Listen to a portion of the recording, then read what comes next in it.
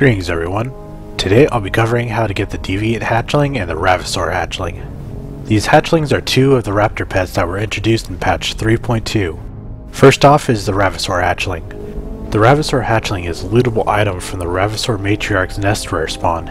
The nest can only be found in the southeast area of Ungoro Crater where the bodies of water surround the Ravasaur mobs.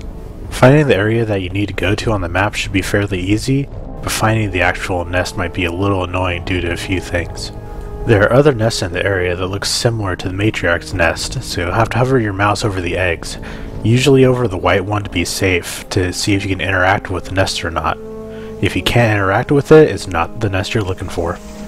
The nest also has a spawn time of around 6 to 8 hours, so you may have to camp the area for a little or just keep checking it.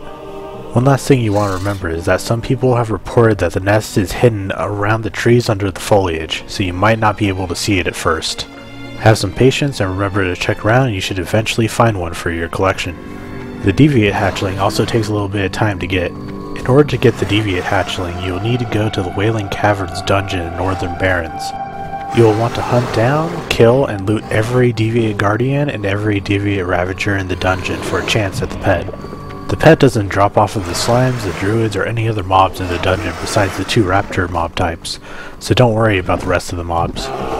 Once you kill all the Deviate raptors and loot them to make sure they don't have the pet for you, exit the dungeon, reset it, re-enter, and try again until you find one. It's about a 1 in 1,000 chance to drop, so it may take a few times before you get one. There's also an issue to where you can only enter 5 dungeons per hour.